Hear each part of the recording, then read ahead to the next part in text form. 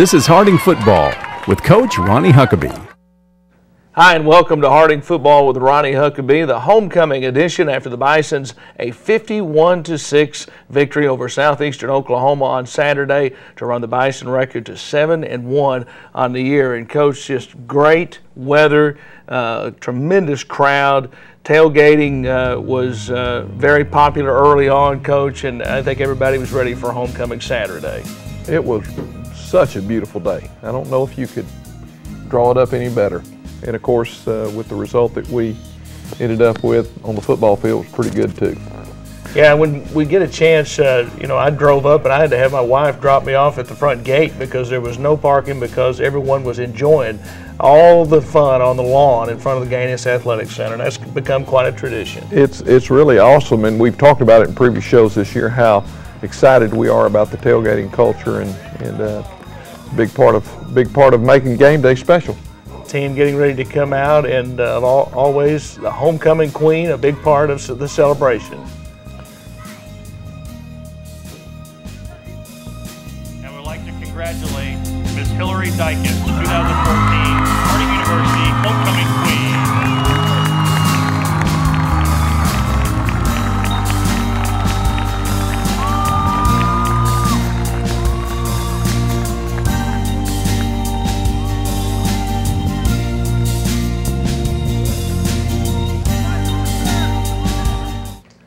I know every university is so proud of their homecoming traditions, and Harding University obviously very proud of its homecoming traditions.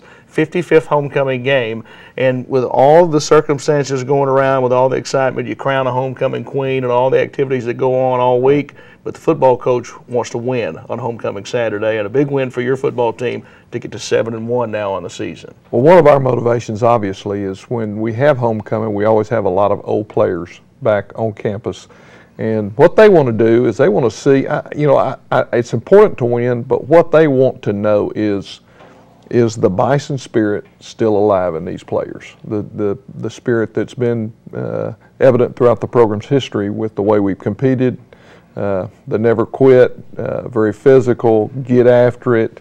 Hey, we're proud of those guys, and win or lose, that's what they want to see.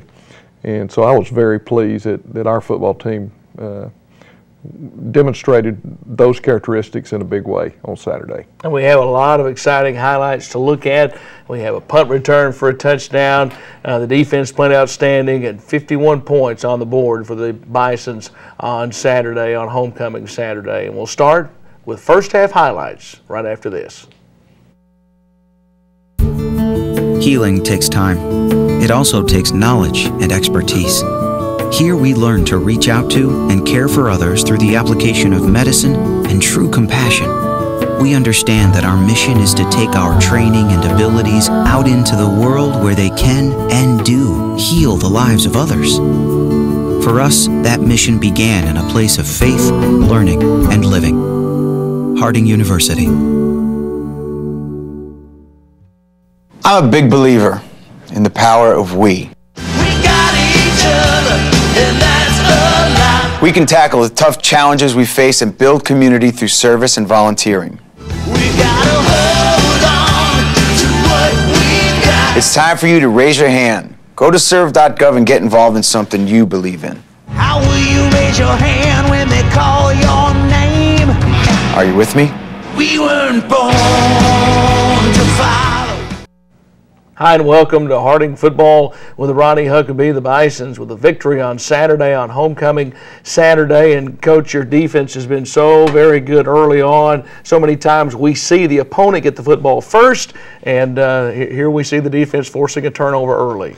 Yeah, this is very reminiscent of a week ago. The critical turnover against Henderson was Dennis stripping the ball and Trindle recovering it, and they do the same. We get the ball back. Second play from scrimmage, we run the triple, and nice touchdown with Ahmad Scott carrying it into the end zone, and we had some fantastic blocking on that play inside, especially from Torrey Day on the free safety. We come back. This is Zach Shelley. Similar play. Zach is really close to staying in bounds and taking that into the end zone. We come back with the first phase, the dive to Romo. Great gain on that play. And this is the option again to Zach Shelley. Great blocking out in front of him. Zach takes it into the end zone in a walk-in touchdown, and we're up 14-0. Tremendous start. And I told our offensive coaches and basically our team, I'm not sure if we've ever had a more dominating offensive performance than that day. And this is 4th down. Our defense comes up big again in short yardage situations and gets the turnover. And we come back, run the first phase of the triple again, hand the ball off to Petty. That converted a 3rd down. Exactly. This is the fumble on the trap play. Don't think we ever really got the ball on that play. It was just kind of a boo-boo that we were down about. The good thing is that was the only turnover we had in the ball game. And here is the first of 2 99-yard drives for your football team on the day. And this is fantastic. Petty gets hit, pretty close to the line of scrimmage, breaks that tackle, cuts back, and, that almost a 50-yard gain on that play. Great blocking right there at the point of attack. And this is run the triple to the tight end side with the second phase, the quarterback keep. And Keenan tucks it up in there and gets about 15 yards. Come back with the pitch to the fullback, to the B-back, and that's Romo. Good blocking out in front of him. I think that was an 8-yard gain. Great run coming, I think, right here from Jason Aller.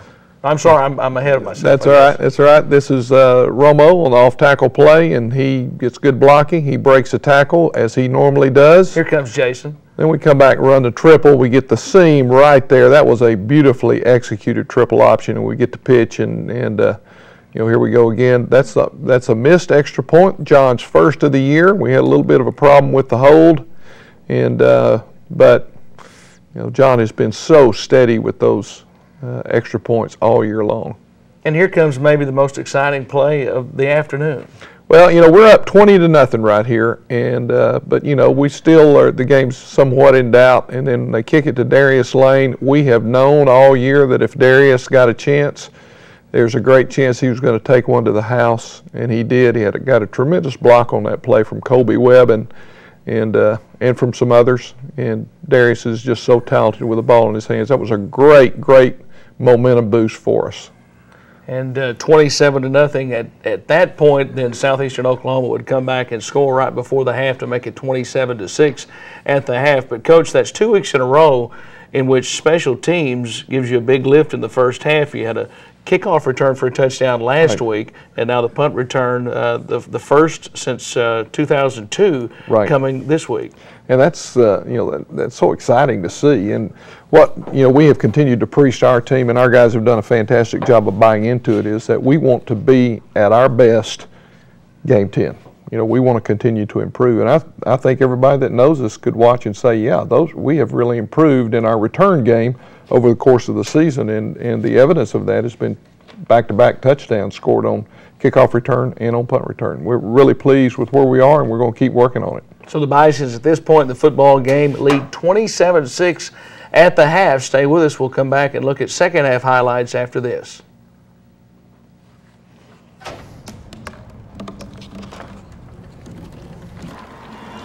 Everybody has a dream.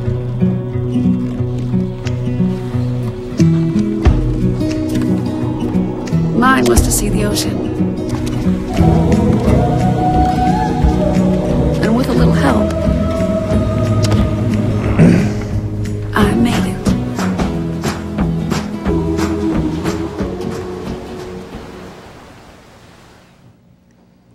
The next 30 seconds can save you a lot of money. Just do your laundry in cold and stick to full loads. Auto-sleep your computers.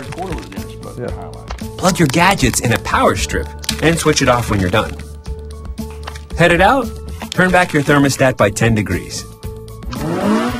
And drive sensibly. The more energy you save, the more money you save. Find other great tips at energysaver.gov. Welcome back to Harding Football with Ronnie Huckeba. The Bisons up 27-6 at the half. Southeastern Oklahoma getting set to kick it away to the Bisons, but they recovered an onside kick. And then I thought your defense did a great job, Coach, to stop them after they had a little momentum at this point in the game. No doubt about it. We like getting that second half kickoff and try to take it in and score, but they tricked us a little bit, and so proud of our defense. Dennis with a great interception, did a great job of high pointing the ball. We come back, run off tackle with Romo, and he does his thing as he normally does. Almost a 60-yard run right there. And we come back, and Petty's in the ball game, and we run the trap, and Petty finishes a 3-play drive with 2 long runs by our B-backs. And of course, Petty was the John Prock Award winner for the Outstanding Homecoming Player. We're so proud of him and his performance on Saturday. There were a bunch of guys that were in the running for that. We had a lot of top performances. Bison's at this point leading 34-6. Right, and this is a Benjamin Shields with a great pick. He read the quarterback's eyes all the way, stepped in front of it, and that was a tremendous football play. Benjamin has really played well for us this year in a lot of phases of the game. We come back with the pitch. This is Zach Shelley with the spin move, and you can see him keep his legs driving. I think that was about a 14-yard gain. Great run by Zach. He also had some super blocking out in front of him. Our slots blocked unbelievable on Saturday. This is the off-tackle play to Romo. He gets in the end zone, and I think that puts us 41-6 with John's extra point. Yeah, and rolling well right here, and obviously your team has played so well in the third quarter, just dominated the third quarter on Saturday. You know, we love to talk about that third lap. You know, the used to be the old adage in track was the third lap on the mile. That's when you separated yourself from your competition, and we were proud of our guys. This is Matt Tennyson with the fullback off tackle. Matt's from Hazen, Arkansas, one of our unsung heroes. It doesn't get a lot of credit, and it was tremendous for him to take that one to the house. And you know, our old guys were so excited celebrating with him that it cost us 15 yards. Into the fourth quarter now, and that puts the Bisons up 48-6. You were able to put some pressure on Polite on the afternoon. We saw the sack just a few moments ago from Trayvon Bigelow. Right, we had 3 sacks on the afternoon, and you know, our guys did a great job of putting pressure on him. This is Frank Herbert. Frank had 2 interceptions on Saturday. That was a beautiful one right there. And we ended up with gaining 5 turnovers, and we lost 1. This is the 40-yard field goal by John. John has not had a lot of opportunities to kick field goals this year, so we were proud he got that chance. But back to the turnovers, we are, we are currently leading the nation in turnovers caused. I found that out just before we came to the TV presentation. So, you know, that's a super important stat. Yeah, that's a great sight, obviously, seeing the Bisons on the field after a victory on homecoming Saturday afternoon this past week. And, Coach, some superlatives to go back and look. And we talked about Dennis Buckner. We started the highlights with a forced fumble by him. And, Right. and the third quarter, his interception, I thought, was huge after the onside kick. And then it started what was the second 99-yard drive. You don't have many games where you have 2 99-yard drives in a football game. No doubt. That was critical because they gained the onside kick. If they had taken that ball in and scored and made it a 2-score game, I think, you know, we'd been dealing with a different opponent. But the fact that Dennis got the pick and then we took it 99 yards in 3 plays, that was pretty much the nail in the coffin as far as the afternoon was concerned. And Darius Lane rewarded after his special teams play on Saturday. He is the GAC Special Teams Player of the Week after that 82-yard punt return for a touchdown. Couldn't go to a more deserving guy because not only does Darius do great with the ball in his hands in the return area, he's also one of our most dynamic special teams guys on kickoff team and punt coverage. He's always around the ball. He never takes a play off. He's one of our most valuable football players without question. All right, so the Bisons with a victory on Saturday, 51-6 the final score, but we are not finished on Harding football with Ronnie Huckeba. Stay with us. We'll come back and hear from some Bison players, get a question for Coach, and look ahead to our trip to Ada, Oklahoma after this.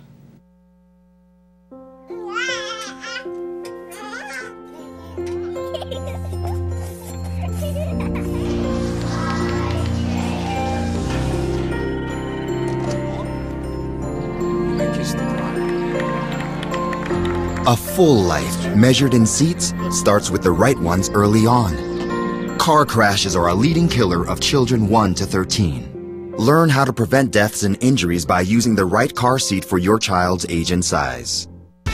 All right, you ready for some baseball trivia? Let's do it. What year produced the most no-hit games in the big leagues? 7 no-hitters in 1990. Wow, that's right. Now a question that's not trivial. How many children will witness bullying this year? Huh. The answer? 3 out of 4. 75%? That's right. How many of them will say something? Kids want to help, but don't know how. Teach them how to stop bullying and be more than a bystander at stopbullying.gov.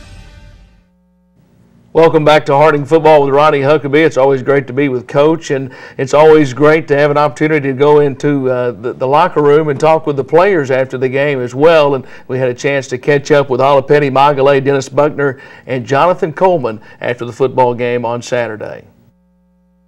Man, I'm just so proud of us. We came out ready to ball. Coach told us don't underestimate any teams, and we came out with the same intensity as we did last week, and it was just a good job all around. The O-line did tremendous, and we had some good blocking up front, opened the holes for a lot of running backs, and yeah, we all had a good game. And talk about the honor of being named the Coach John Prock Homecoming Most Valuable Player. I couldn't do any of that without my team. It's a team award. The O-linemen deserve it just as much as I do, and it feels good. It was a good win. We just knew we had to go out, stay focused. Defense kept their poise, offenses kept rolling, and we knew it was they was going to come try to upset. So we just wanted to go out there and win a hidden battle. I just said I'm not getting lost this time.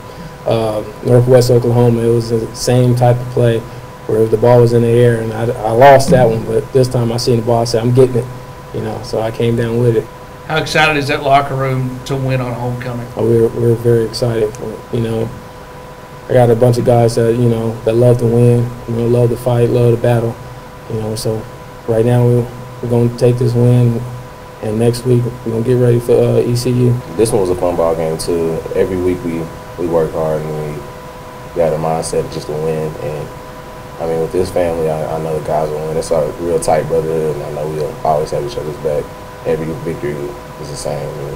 We're trying to get to the ring. So, I mean, I couldn't do it without my team. I give them the glory first. But I had a pretty decent game, 5 tackles. I feel like I could have had a lot more, but with the team, the ones I didn't get, my teammates got. I did miss a lot of tackles, so we're just winning. Coach, what I love about Harding is how we go back and we honor, you talk about former players, former coaches. We talked about Coach Allison last week, and I know John Prock, there was a reception after the game that Coach Mo was excited to go to, and I think it's outstanding that we get to name the most outstanding player of the homecoming game for Coach Prock. There's no doubt about it. Coach Prock has meant so much in the lives of his players, and he's got so many of his former players that are coaching. I happen to be one of those. Ken Bissell just penned a book in Coach Prock's honor called Many Sons to Glory, and I think that's very appropriate to describe how Coach Prock related to his players. He treated his players like they were his sons, and sometimes that wasn't always pleasant. I was on the receiving end of some of his discipline, especially early in my career. But there's no doubt in my mind ever that Coach Prock loved me and he wanted the best for me, and he treated me like one of his sons. And those of us that played for him feel that strongly about him. And so the fact that our locker room is named in his honor, and that the homecoming MVP is named in his honor is really special to us. Talk about having 2 rushers go over 100 yards. We had not talked about that. And when I saw Alapeti Magale's numbers right there, and also Romo Westbrook over 100 yards. Without a doubt. And, in this offense, if your B-back is being that successful, then you're probably going to have a pretty good day. And then you throw in Matt Tennyson, and I don't know how many Matt ended up rushing for, but I know he had an over 60-yard touchdown. And I believe I heard someone say that our B-back position accounted for well over 300 yards of offense on Saturday. If that's the case, it's going to be a really good day as far as running the football is concerned, because if we've got the B-back going, we're going to get the rest of our running game going too. And when you're working all 3 phases, the B-back, the quarterback, and the pitch, and they can't stop the fullback, then it's a good sign. And we are in week number 9 now. As Bisons are getting ready for week number 9. And obviously health is always in question, Coach. And this week's question, I think, talks about, how do you keep everybody fresh and battle through the bangs and the bumps and the bruises? I'm Josh Nickerson from Long Island, New York. Coach Huck, what's the overall health of your team after 8 games? Well, that's a good question, and overall it's very good. You know, we do have some guys that are banged up right now, as you would expect. One of the things that we've worked really hard to do on our football team is to have quality depth, and that's a reflection of the hard work and recruiting that our coaches do, led by Coach Paul Simmons. And we do have good depth, and we've had to use it this year in several situations. You know, we lost Jensen Jackson early in the year. We lost Matt Cain and Devon Carter for the year in the defensive line, and those guys have continued to play and play extremely well. We work really hard in practice, making sure that we are ready for the ball game, but we try not to bang on our players too much during the course of the week. You know, Tuesday's a heavy day for us, and it does have some contact, but we spend most of the rest of the week just working on making sure that we have our assignments taken care of, that we're paying attention to detail. It's been a pretty good formula for us. Yeah, and I think when you talk about the depth, I'm not sure that everyone realizes just how much depth you have up front with that offensive line, because you get to play quite a few guys during a game that come in and keep each other fresh. Right, and those guys are always the unsung heroes of the football team, because they don't sack the quarterback. Usually when they mess up, it's very obvious, and we do have great depth there. We played a lot of guys through the course of the year. Coach Kevin Chisholm, who works with our O-line, does a great job of keeping those guys fresh. And it also is great for the future of this football team that we've got guys every year who get quality reps in quality situations. And in our opinion, that's how you build a program. And so we're pleased with where we are from that standpoint. We do know that the national polls have come out. The Bison's up to number 16 now, the national polls, and getting ready to go to Ada, Oklahoma to play a very good East Central ball club on Saturday. Coach, talk about East Central. Well, they're 6-2. They've lost 2 football games, one to Henderson and one to Washington. That's nothing to be ashamed of. Very talented football team. I have a lot of respect for Coach McCarty and his program. They play really hard. They've always played us really tough. The last time we went to ECU was in 2011, and it didn't turn out real well for us. Those guys are also, this is 2 weeks in a row we're playing a team that's on a 4-game winning streak. And they've developed a lot of momentum right now, and I'm sure that they're going to be ready for the Bisons, and we got to bring our A game come this Saturday. All right, Coach, always great to be with you. Have a great week, and we'll see you again next week. Thank you, Billy. That's all for this week's edition of Harding Football with Ronnie Huckeba. So glad to have you with us, and we'll see you next time.